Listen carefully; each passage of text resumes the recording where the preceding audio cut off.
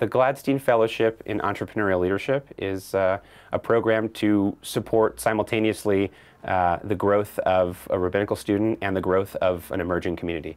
And so there's this great partnership where both the fellow and the community are learning together at the same time as they're growing into their leadership roles.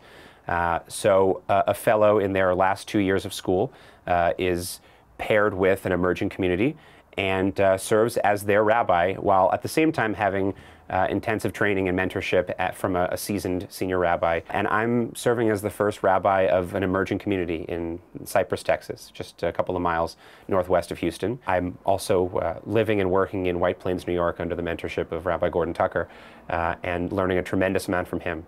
And there's this opportunity to have learning and laboratory at the same time. So I'm learning from a well-established, fantastic, successful congregation in White Plains, and I bring that to the laboratory in Cypress.